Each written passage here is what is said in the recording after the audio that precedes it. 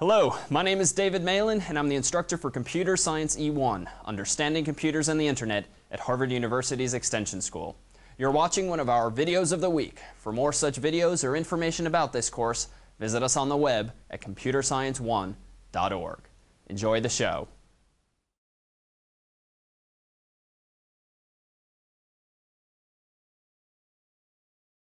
Hello, I'm Dan Armendariz, a TF for Computer Science E1, and in this video we're going to talk about plugging everything in and turning on your computer.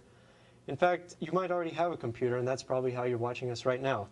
But let's just take a minute, and while you may want to wait to turn it off, go ahead and try at some point turning off your machine and unplugging everything. And as you can see, this is not a task for the faint of heart.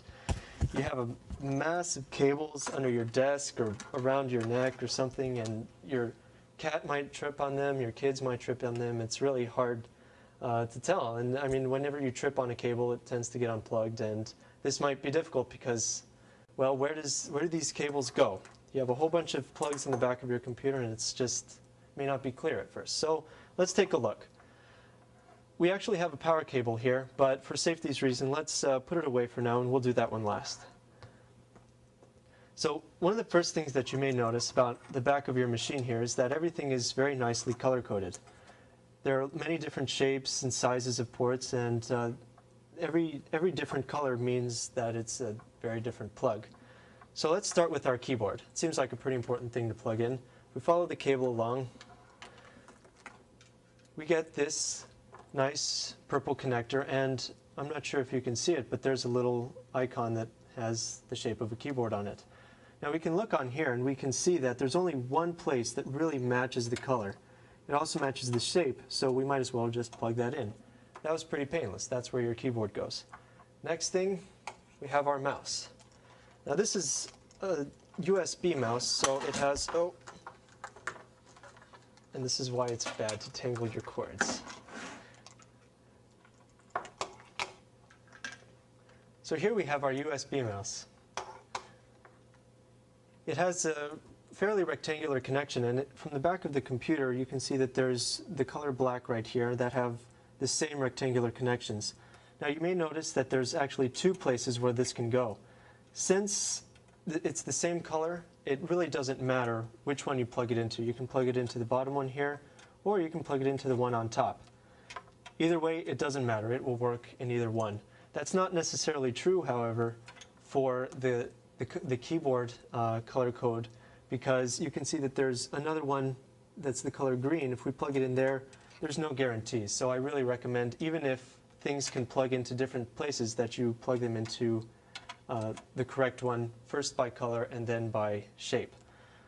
Next, we have our monitor. So in order to see what's going on in your computer, you'll have to plug this in. And as you can see, it's a blue port, or a blue connector rather, and there's only one place that it will go. So continuing, we will just plug that in. Now you may notice that there's a few others that we're not using here. There's a longer one with a purple color. This is a parallel port. This actually is somewhat older. This is a fairly old machine, and you may not have this on some of the newer machines, but this was for some older printers and also some fairly old scanners as well. If you don't have to use all the ports on the back of your computer, so if you have some free, then that's perfectly okay. Next are our speakers. I like to listen to my music, so I'll go ahead and try matching the color here. Now you can see that even though I matched the green with the green for this particular connector, we also have two others that it could fit into. There's a blue one and a pink one, but I'm not sure you can see it, but there's actually a small icon here in the shape of a microphone. And so if I plug the speakers into the microphone, well, I don't expect it to work. The blue one is for a line in, perhaps for your CD player or your MP3 player. So we won't plug it into either one of those. We'll first match the color and plug it into there. And now we're left with this one. This is actually, it looks like a wide telephone cable. It's actually our Ethernet. Depending on your particular setup at home, you may or may not have this for internet connection. You may have a wireless setup, for example. But you'll notice that it's not really color-coded like the rest of them. And that's because we have that as an expansion card here.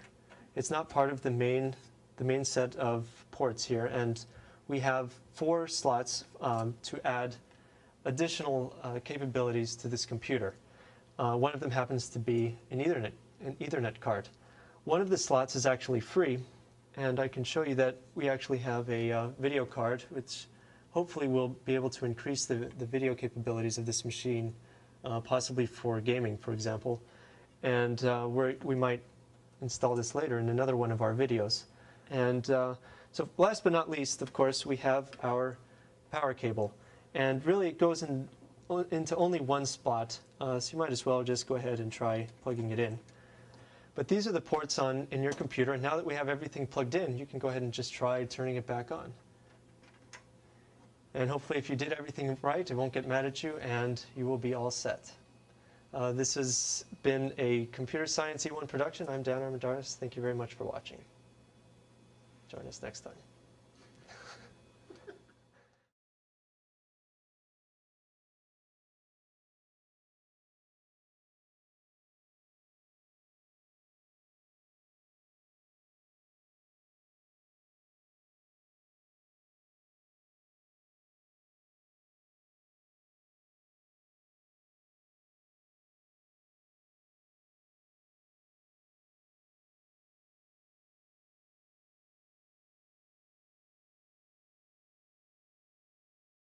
All right, go ahead.